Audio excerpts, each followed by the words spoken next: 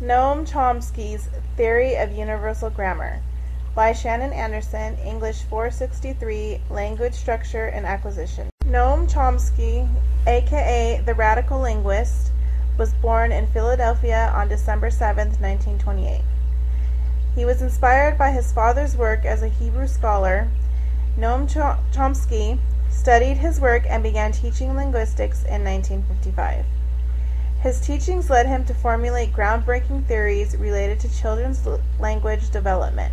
Some of Noam Chomsky's known published work.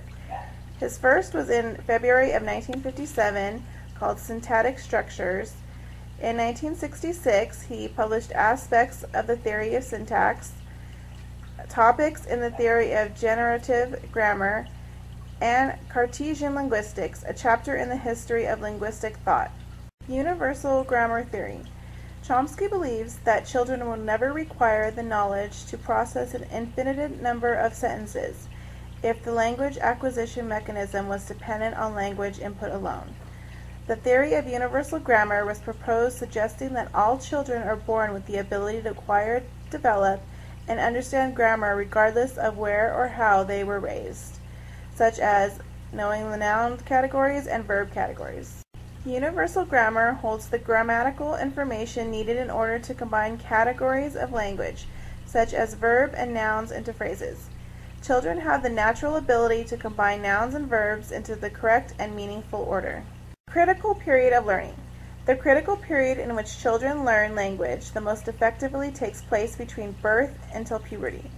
Chomsky believes that children pass through a linguistic alertness stage where the ability to understand language has the capability to influence them during later periods of their lives, such as the ability to be multilingual. Language acquisition is the process that requires children to understand implicit rules that help spread the knowledge of language. Chomsky believes that language is used to express ideas, messages, and emotions. Therefore, it is subject to constant modification and revision by others. Children make up and use their own language until they become familiar with the proper ways to use words and sentences. Challenges to Chomsky's theory.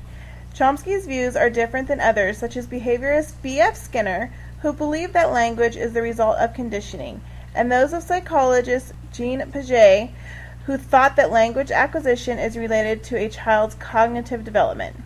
Psycholinguists argue that categories such as nouns and verbs are biologically, evolutionary, and psychologically implausible. Opposing constructivist investigators argue to have a more gradual developmental process, such as morphology acquisition, in which morphemes are the smallest grammatical markers in language and can effectively alter words.